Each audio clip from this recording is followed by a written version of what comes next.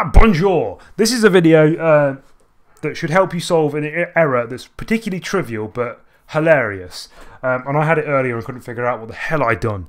So suppose you've got a nice yarn or NPM package that you've created, and you run yarn or NPM install, right? Oh my god, what's happening here? It's doing an infinite loop. And maybe you do the same thing with like yarn test, right?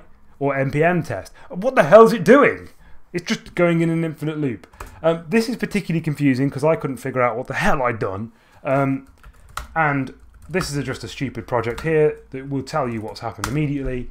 Basically, if you've got scripts that you've added to your package file, this is essentially an infinite loop here. When you're running yarn install, it's going to then run yarn install, which itself calls yarn install, which itself calls yarn install. Same thing for yarn run tests. It's just calling itself over and over again. So you might want to do something like, I don't know, let's see I. If I did that and did yarn IT, it just does yarn install and then pip pip pow. So that's essentially what's gone wrong there. If you want to fix it, you either change the name of the script to something that's non-reserved, or you get rid of the script in its entirety. Wowzers trousers, goodbye, arrivederci.